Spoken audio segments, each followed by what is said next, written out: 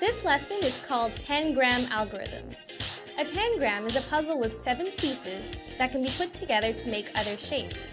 You'll be using an algorithm to explain to your partner how to put the puzzle together. An algorithm is just a list of steps that you can take to complete a task.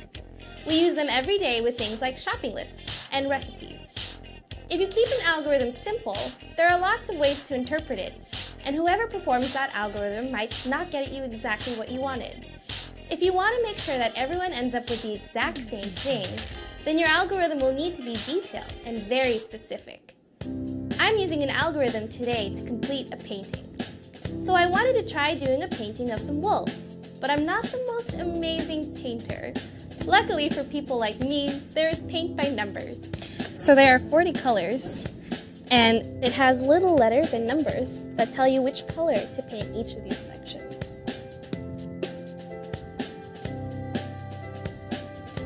Paint by numbers tells me exactly what color to use and where.